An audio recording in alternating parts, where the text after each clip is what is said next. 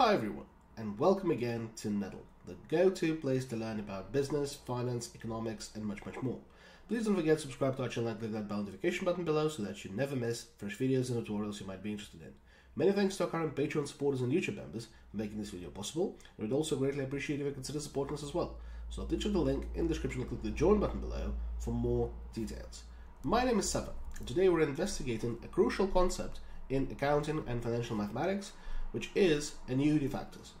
Those are quite concise formulas that can allow you to easily calculate present value or future value of regular cash flow streams. In finance, we quite often deal with regular, predictable cash flow streams that go on for a set number of periods. Let's say we might invest in a bond that delivers a fixed coupon payment for the next 10 years, for example, and we would like to value this bond. Or from a more household finance example, let's say we might want to save up to buy a house in 20 years time. We want a set value to get accumulated in our bank account, and we might want to determine how much do we need to save each year to put up for buying a house in 20 years time. Those are very practical and very commonly dealt with questions, and annuity factors are there to help you deal with them. So first of all, let's specify our example. Let's say we've got a 10-year stream of cash flows at 10% interest rate, which is also the discount rate for present value considerations. And let's say we have got simple £100 a year cash flows. And here I'll show you how the annuity factor approach simplifies the calculations massively without you having to do the conventional discounted cash flow framework. Because if you didn't know annuity factors, you would have, well, defined your cash flow schedule. Let's say you would plotted the years, so 10 years going 1 year at a time. Then for present value, we need to discount the cash flows, so divide the regular £100 a year cash flow by 1 plus the interest rate, which is also the discount rate, raised to the power of the respective years. That would produce the stream of discounted cash flows, and then we would need to sum them all up to arrive at the present value of £614. This implies that if we've got a 10-year bond which pays £100 and the yield is 10%, we can assess its fair value, so its current market price should be around £614.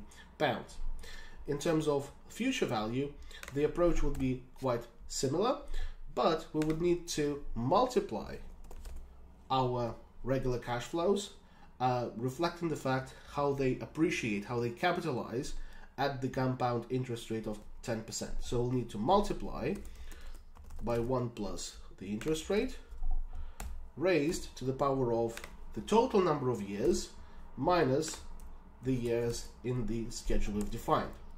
This warrants a more detailed explanation because at the final year, the cash flow is not compounded whatsoever. That's the final payment we make to save up for the house, for example. Whereas the one that we make at the end of the first year has 9 years to compound, and that's why its future value is the highest. And so, if we sum up our future values, we'll get £1,594.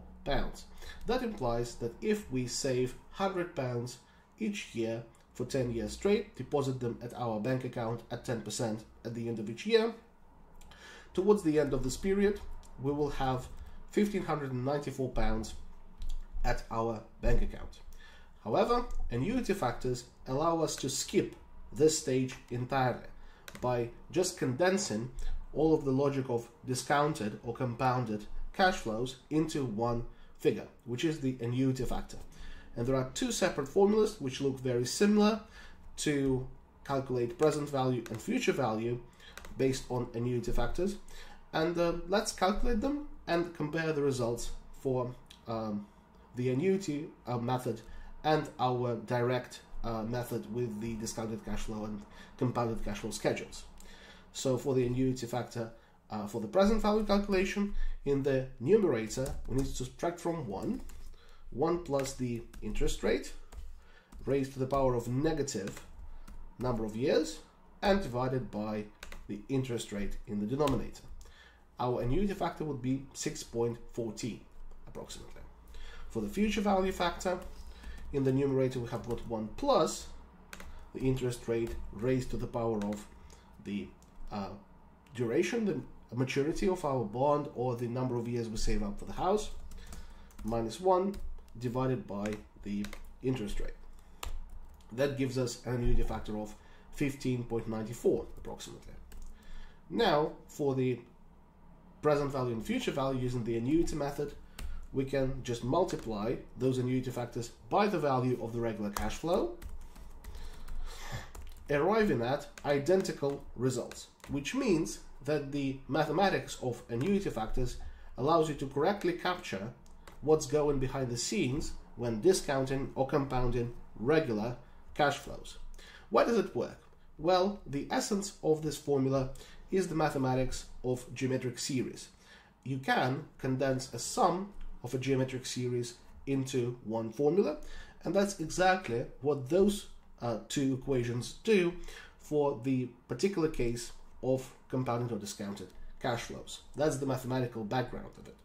What is also quite useful is that even if we change, let's say, the number of years, let's say reduce it to 5 or increase it to 15, the calculations would still hold true.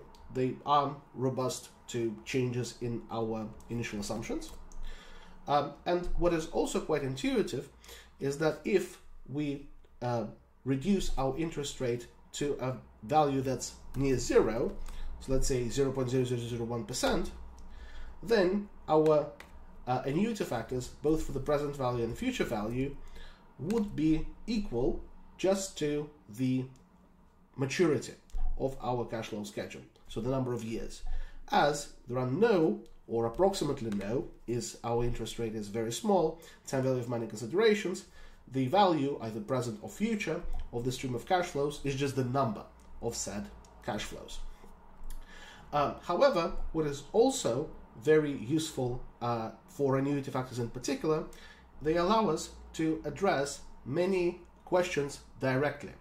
For example, let's say that we need to save £1 million for 10 years at 10%, and we need to determine how much do we need to deposit each year. And for that, we can just divide the amount that we need to get accumulated at the end of the 10 years by the future value annuity factor and get around £63,000. This is impossible to do as conveniently and as directly with the conventional method. And that's another way where annuity factors shine, and that's why they are so widely used in accounting, actuarial mathematics, and financial applications. Please leave a like on this video if you found it helpful. In the comments below, I'm eager to see any further suggestions for videos in business, finance, or economics you'd like me to record. And please don't forget to subscribe to our channel and consider support us on Patreon. Thank you very much, and stay tuned.